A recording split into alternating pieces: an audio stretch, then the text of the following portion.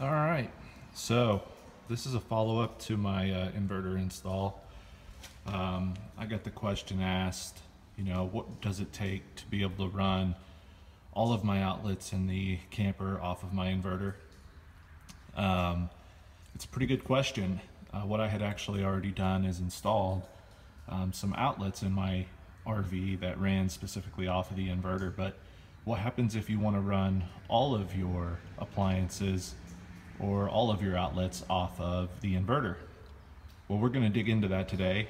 There's a few steps that you have to take to do this, but it's not a very complicated task. So let's just jump right in. All right, so the first thing you need to do to be able to accomplish this task is to shut off the battery charger in your RV. Now, the reason you need to do this is because if you plug your RV into your inverter, it's just going to constantly be trying to charge the battery that you're drawing the power from, and it creates a loop, if you will. So on my particular RV, I don't necessarily have a breaker or a fuse or anything like that that I can remove in order to turn off the charger itself. I thought that I could just shut off the converter, but whenever I did that, it shut off everything, and running my RV off of the inverter didn't produce any results. Basically, none of the outlets worked, nothing. So I came up with an alternate solution, and I'll show you that here in just a moment.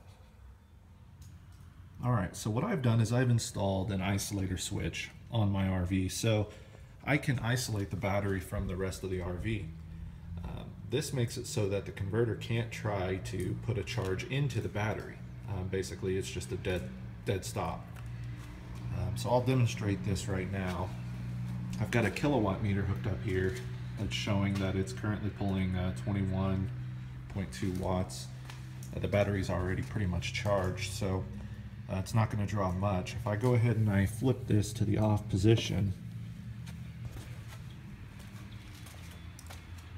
now my kilowatt meter is only showing that I'm pulling 15 watts. Now this is pretty much as low as I can get. I still have the microwave plugged in, so it's drawing power there.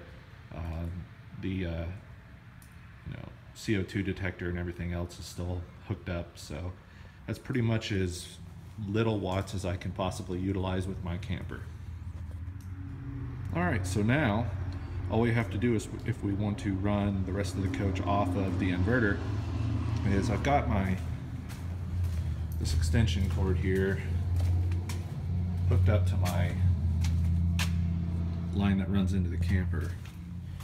I'm just going to take this, unplug it from shore power, and plug it straight into my inverter. Alright, so now we're hooked up to the inverter, and if I was camping or I was using this long term, I would just run it through the bottom here, through my hole that I already have, or just leave it dangling through the door here.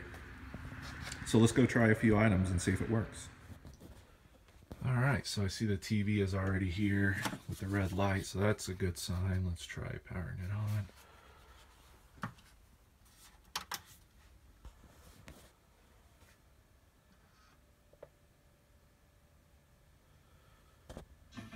Looks like it works perfect. That would firm up anything that's going on from here to here. Looks like the microwave also works. I'm not going to run it because I don't want to run my battery down, but looks like everything's working for the most part. Everything that's plugged into a house outlet here. So there you have it.